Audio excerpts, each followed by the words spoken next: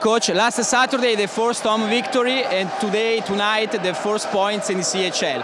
Are you satisfied, and in which game situation does your team need to improve?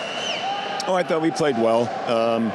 It's a one-shot game, so we'll look at the tape and figure that out tomorrow. And what is your tactical analysis of the match?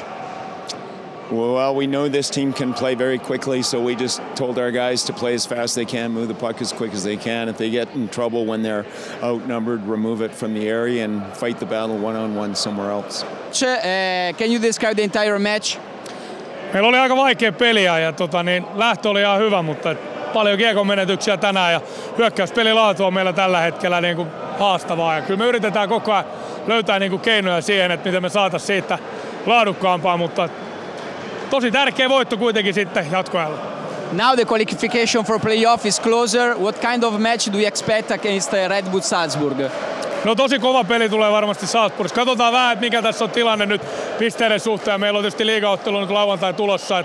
Ollaan reissussa sinne ensi tiistaihin asti, mutta erittäin kova peli tulee.